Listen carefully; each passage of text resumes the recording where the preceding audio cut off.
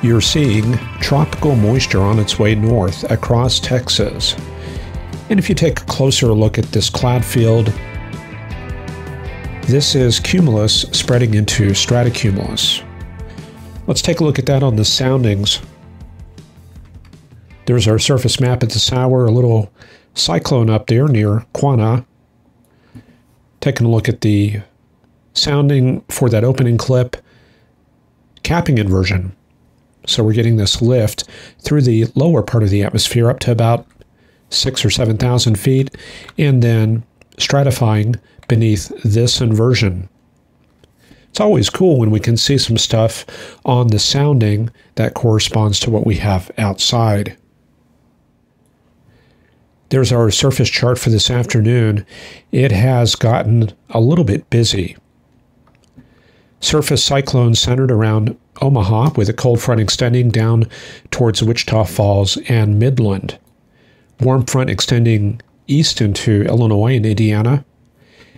And the warm sector that's delineated by this area right here.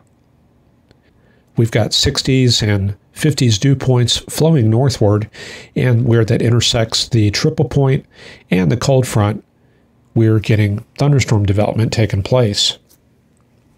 Back behind the front, a vast mass of cold air.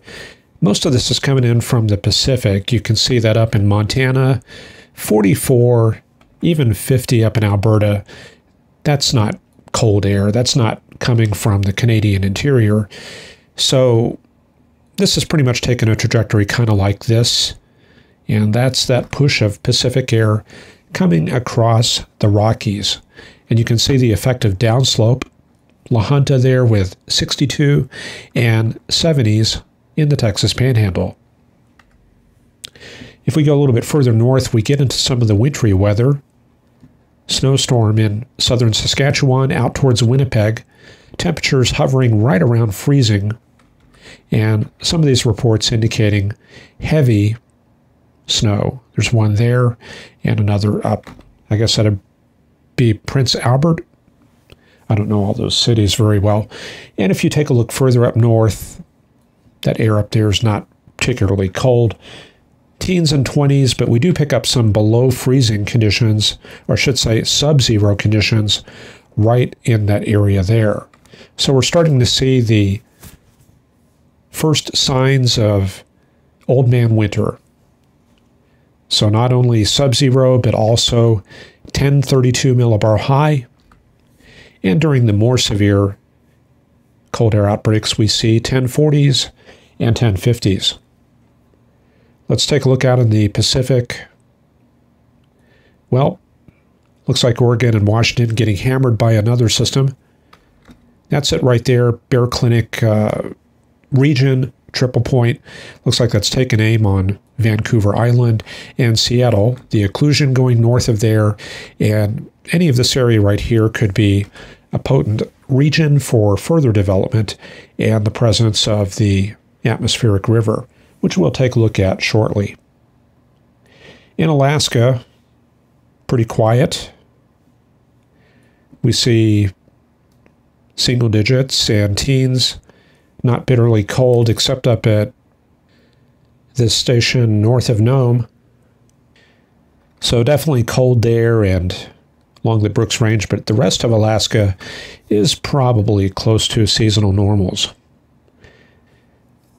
And taking a look out in northern Canada, well, we've covered that already. That's the new strong polar system. I'm not sure if that's going to head into the U.S. or not. We'll take a look at that shortly. And then out in the Atlantic, looks like a strong compact system near Nova Scotia, but temperatures well above freezing. A smorgasbord of warnings. These brown ones are going to be for wind in the western Dakotas, northwestern Nebraska. And then we've got winter storm advisories, winter storm watches up there near Fargo, Grand Forks, and International Falls. Some severe thunderstorm watches in Kansas and Oklahoma, and a flood watch up there in the Seattle area, Portland, for the next system coming onshore. What's up with that? Yes, what is up with that? This is the integrated vapor transport. This is showing that the massive high precipitation potential is bound up with that cold front and triple point, and that's going to be heading towards the east into Washington, and another slug coming into Seattle in about 48 hours. And then we get a drying trend as ridging works its way onto the coast, and there's another batch of moisture coming in for the weekend around the 14th. A quick check of the National Hurricane Center shows this disturbance well off the coast of Nova Scotia. That's going to be southeast of that one system that we looked at. That's it right there, pretty far off the map. And we're not expecting that to be a factor. That's just going to keep trucking along to the northeast, and then we're looking at pretty much a clear picture in the Atlantic Basin. However, it is busy at the Storm Prediction Center. Got two slight risks, one centered just north of Kansas City, the other around Oklahoma City, down towards northern DFW. And we can see two severe thunderstorm watch boxes out. Storm reports have been pretty sparse. Two wind reports up there north of Topeka, and this other hail report around Wichita. However, I can take you right to the mesoscale models.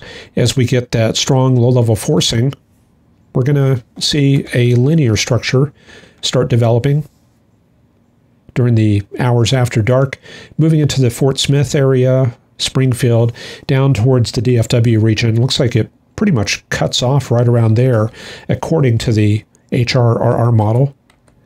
And that continues propagating to the east, hitting Memphis around 5 a.m., 4 to 5 a.m., and Shreveport, and maybe a little back building into the College Station and even the Austin area. So we'll be kind of a close one for the I-35 corridor. As far as severe potential, we'll take a look at the supercell composite. We do have a pretty sheared environment. I mean, we can see that on the photographs. There they are right there. You can see the hook shape to the photograph, the 0 through 1 kilometer shear vector. That's nice and rounded, 30 knots of 0 through 1 kilometer shear and some decent bulk shear. So that definitely puts the SRH up there at the 200 to 300 range. Even the significant tornado parameter is elevated somewhat, pretty much right in the EF1, EF2 range. However, we can look at this little inset right here to see where the problems are. Looks like CAPE and LCL are not that great. Those are pretty much right in the marginal range. CAPE, yeah, 1,000 to 2,000, that's not very high. And LCL, well, the surface-based LCL method looks good, but the mixed layer, most unstable, those are just a little bit too high. That's up at about 4,000 to 5,000 feet. This is pointing towards weak moisture return, just not enough moisture has gotten up there in time to destabilize and increase the humidity of the boundary layer in this region right here. So most of the weather is going to be dominated by strong forcing, especially after dark. That front is going to act like a kind of a squeegee, and as a result, we'll get this linear development. Now, one other factor I wanted to look at was DCAPE, because that controls the strength of your cold pool. We can see the values are kind of low, 600 to 700. So it does not look like the storms are going to be cold pool driven to a major extent. And that could possibly push the cells into a little bit more towards the discrete end of the spectrum rather than a linear squeegee squall line. So that would be another factor to keep in mind. So downburst potential, not that great. They are looking for a marginal chance of some tornadoes here and there. Some supercell modes. Some of the cells will have very large hail in a tornado or two. And we're looking at the Red River for those prospects. Again, not great. The atmosphere could be better, but the potential is there. Well, it's time to take a look at the weather around your part of the country. Today's weather around the country is sponsored by the 2016-2021 Outlook for Wood Toilet Seats in Greater China. This is an invaluable desktop reference, only $5.95. I mean, where are you going to find this kind of information? This is great stuff here.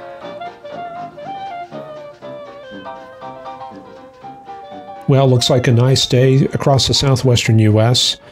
Some indication of fast flow up there in the Great Basin region. Got those transverse bands indicating standing waves. And then around the Bakersfield area, a little bit of upslope conditions. That's going to be stratus and fog kind of pushed up against the Sierra Nevadas. Moving further up to the north, we get into the frontal zone, and we've got standing waves. Look at that right there in Nevada. They are not moving, even though the flow is coming from the northwest at 40 or 50 knots. Further out to the northwest, clouds advecting inland from that Pacific system lurking off the coast. And a nice day there in Washington. There's also some standing waves. See that right there? That's going to be standing lenticular alticumulus. Around sunset, that would be a very spectacular place to see the sunset. And here comes the next system coming in from the west. And we'll take this thing off to the east. There's that rainstorm, the occluded front, and further north, the snow. Looks like that's starting to clear out through most of the Dakotas. You can see the dry air working in from the west. Down to the south, we get closer to that warm sector. Remember, that's around Omaha south, southeast, and to the east-southeast. That's it right there, feeding those storms. And there's the convective cloud tops. Those are cumulonimbus anvils, a few overshoots around the Topeka area. And as you move further to the west, you get back into the drier, cooler air on the high plains. And going on down the line, yeah, the tail end has kind of an elevated appearance. These are not rock-hard cumulonimbus clouds. I mean, there are some overshoots like around Chanute and down towards, I guess, around Dover. And these are just not really the best anvils, but it is thunderstorm activity nonetheless. The front extending southward, elevated cumulus down along that front. The moisture is just not really in phase with the front just yet, but as that front advances, it will get into that higher theta E air mass, and we're going to start seeing some backbuilding down the line this evening. Texas itself mostly dominated by the moisture return coming in from the Gulf. This is a lot of stratus and stratocumulus that you saw on the opening clip. A little bit of flattened stratiform structures above that. That's where the cumulus has spread out up at about 7,000 feet. And as you go further north, looks like there are some transverse bands underneath this overcast. Well, it's getting dark in the southeastern U.S., but one interesting thing on here is the numerous contrails. So the atmosphere is getting more humid up at about 20 to 30,000 feet as this band of clouds approaches from the Gulf. And it's dark on the East Coast. The days are getting shorter. Probably a good time to switch over to the NT Microphysics channel. And this shows a little bit of low cloud right around here. This is great for picking up stuff that you would normally not see on the infrared imagery.